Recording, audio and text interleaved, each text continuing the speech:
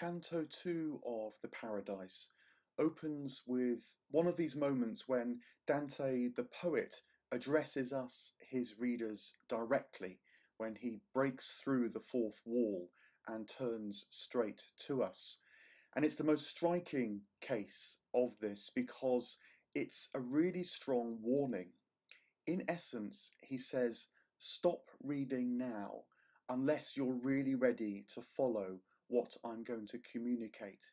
He said it would be better to stay at the ports of the inferno or the purgatory than to try to carry on following him through the hugely much more expansive seas of the paradise.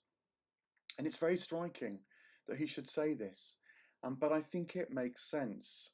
He's saying in a way, don't just read this for the poetry, as if the poetry was all, just the kind of joy of the words, of the images. No, this is about actual illumination of reality. It's a bit like the person that gets caught in the mystery, but never really gets a full vision. You know, they just like the peak experience, but never start to discern what that peak experience means. It means they get addicted to the trip. Or it's like someone who gets so caught on the experience that they never really deepen their understanding. They never take it into themselves, so they're actually transformed. They just stay kind of blissed out or tripping. Or again, it's like someone who so enjoys the drama of the peak experience, of reading the poetry, of the ups and downs of life, that they never actually gain wisdom from it. They never actually gain insight from it, which means that actually, even though they think they're enjoying the drama of life, they're becoming increasingly cut off from life because they're just going with the ups and downs, not themselves becoming more and more attuned and so entering, embracing, seeing further into reality. Because that's what the paradise promises. But unless you follow closely in my wake, Dante says, before the waves, as it were, close behind the path that I'm about to furrow, and so leave you just being tossed around on the waves, unless you follow closely what he's going to show, you risk getting lost, and how terrible that lostness is. We need to be following Dante, not just enjoying the imagery, but sharpening our understanding so that our desire can follow close behind his desire and be led to all that he's going to see. It's a strong warning. Do you dare carry on? He himself then calls on Minerva, the goddess of wisdom, to guide his way. He calls on Apollo, the god of light, to fill his sails, to power this journey. He calls on all the muses, which is to say all his own poetic powers, to find the right words and combination of words and singing of words that can communicate this to us.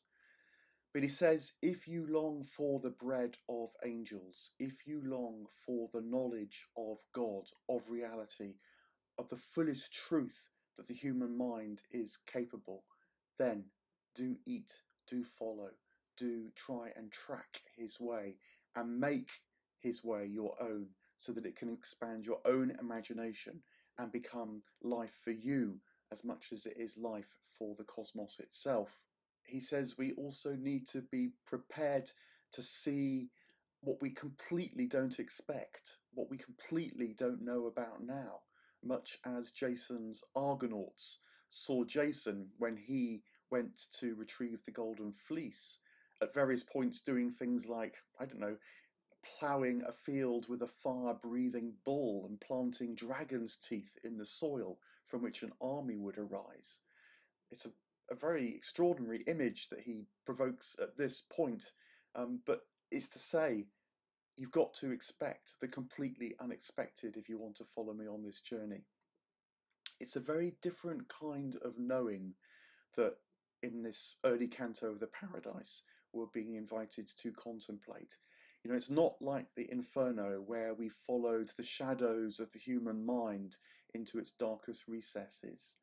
It's not like the Purgatory where we follow the struggle of the human person, the human psyche, with virtue, with vice, and with the way that things go wrong, wrestling with ourselves as we wrestled up Mount Purgatory.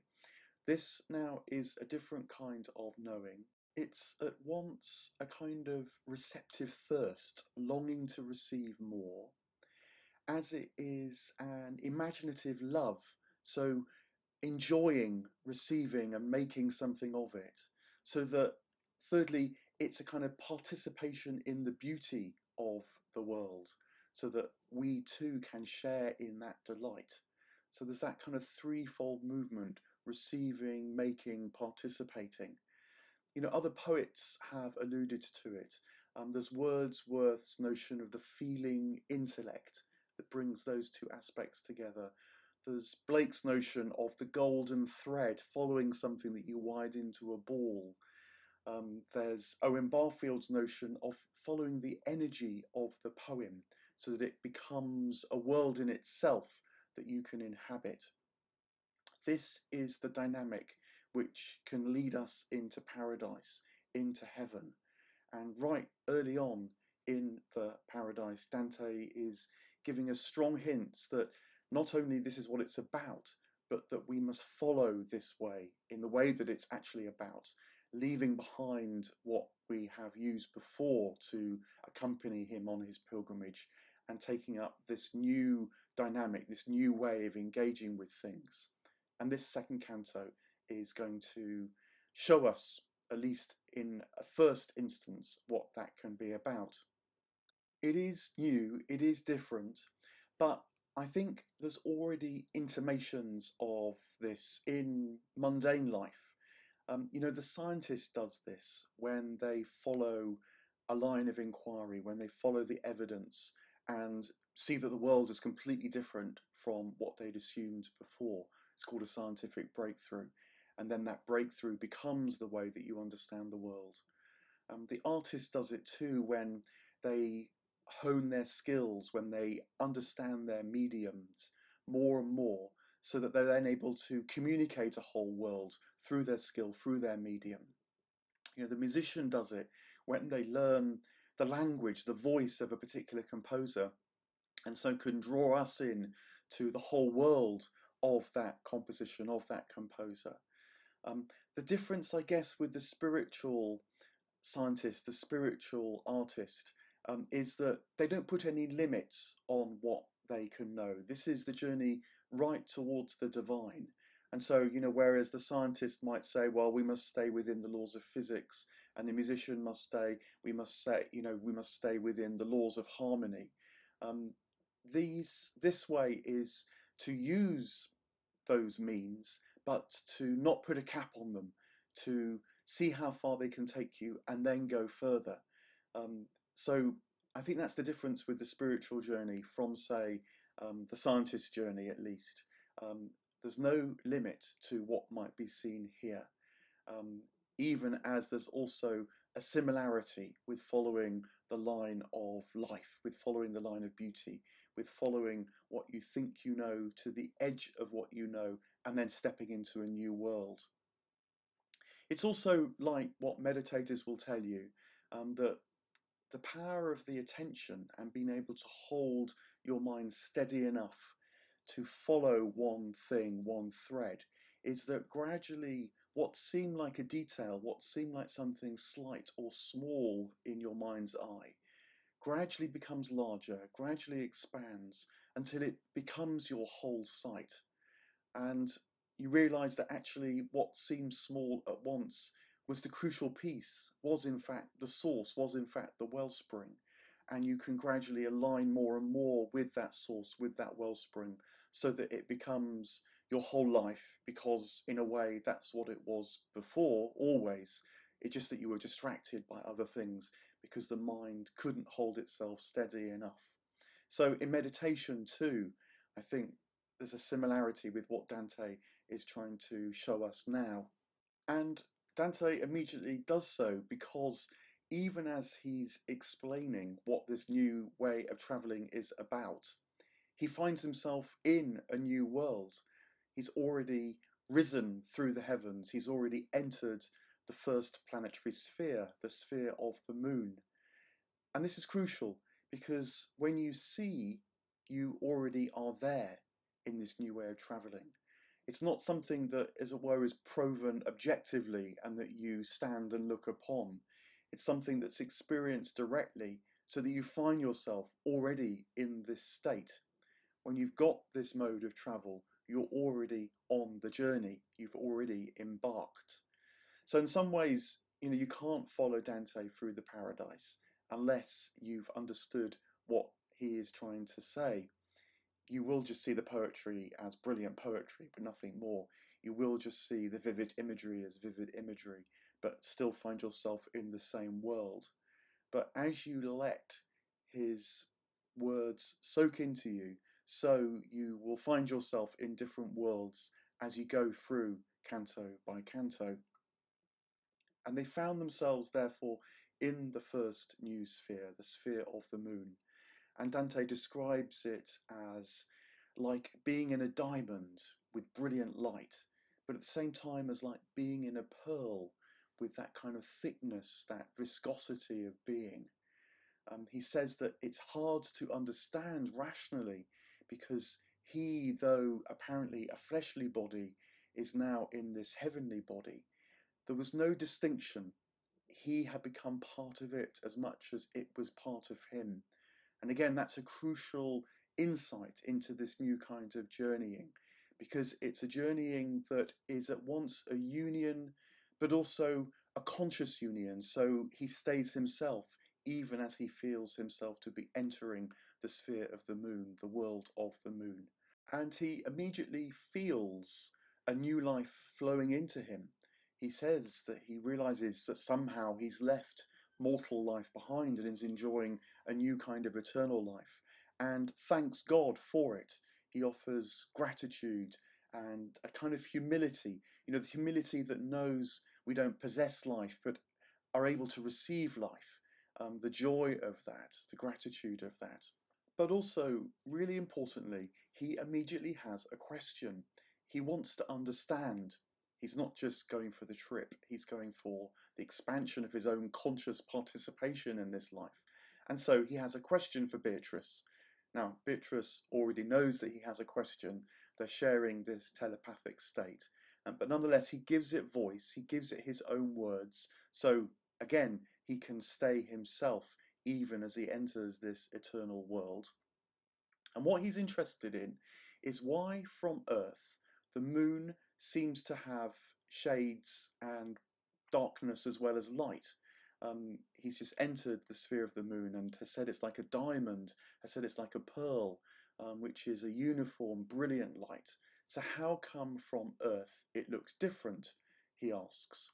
And he, first of all, proposes the kind of common or garden explanation of the medieval period, when people looked at the moon, saw its dark and shade, and thought that this was the curse of Cain that the moon was bearing. It wasn't a uniform light like the sun, because Cain had killed Abel, and so the moon was cast, at least in part, in shadow to reflect that experience. Human beings, you might say, would look at the moon and be reminded of the shadows that fall across their life, even as they saw the shadows seemingly fall across the moon. We still do that a bit when, for example, you might say, I know it's raining in my heart.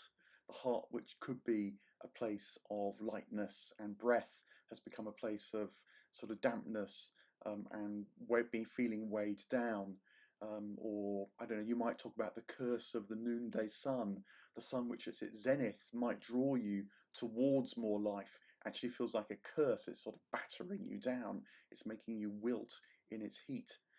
So similarly, I think the medieval mind would look at the moon and see a reflection of their own experience, see something of their own life written onto the heavenly spheres.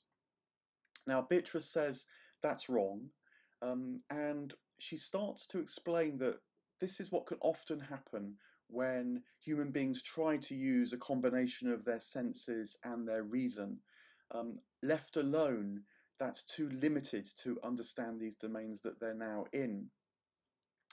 And at the same time, that's also to expand what it is to be in the sphere of the moon. because the sphere of the moon, the sublunary place, to use the more metaphorical phrase, which again people still use to mean a world that is transitional or isn't fully understood or that is in a kind of shadow.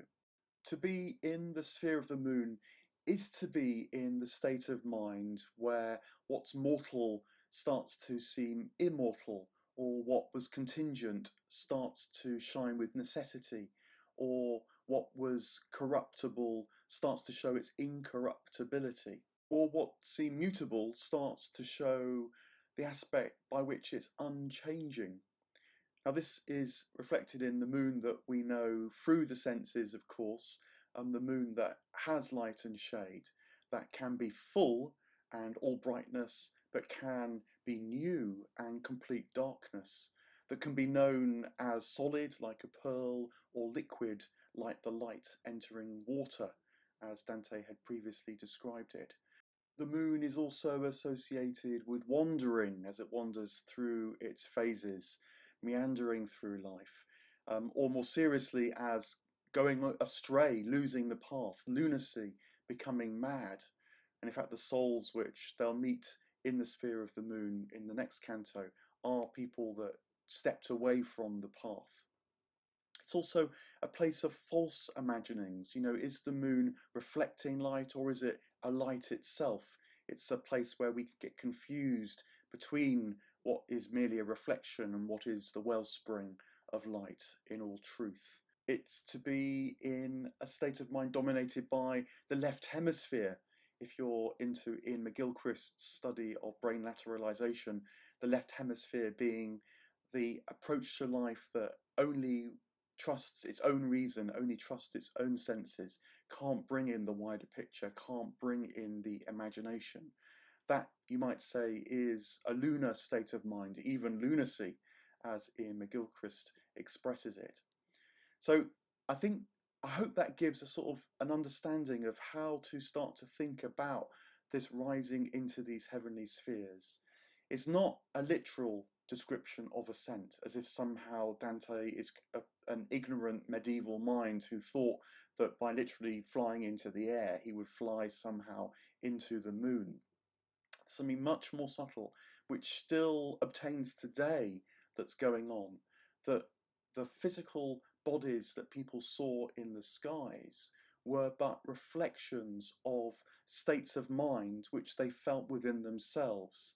And so when you moved into that state of mind, you moved into the spiritual way of being that, in this case, the moon also reflected in its own way. And I think this is a really important first lesson in the Paradise, which Dante was speaking to his first readers as well as to us, that spiritual materialism goes wrong when it collapses the spiritual world into the material world, when it doesn't keep open the multiple dimensions of reality.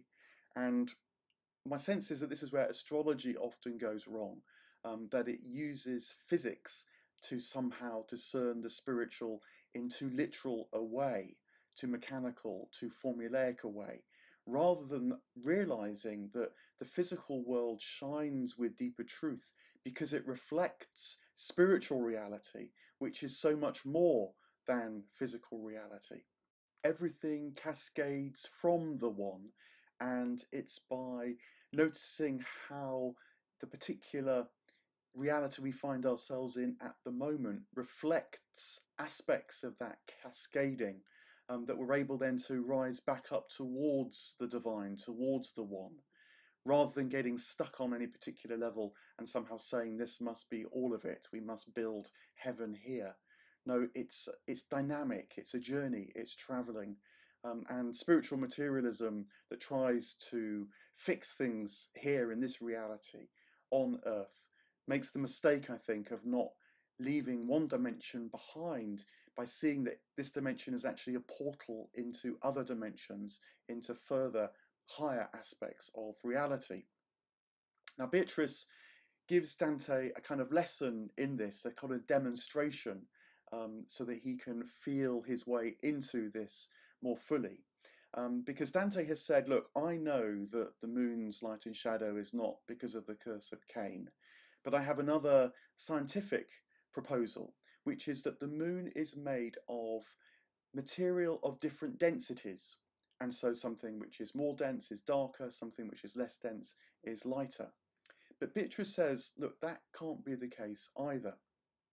And she shows him how, broadly by saying that if that were so, then the whole of reality would just be shades of grey, by the amount that it did or didn't let the light through.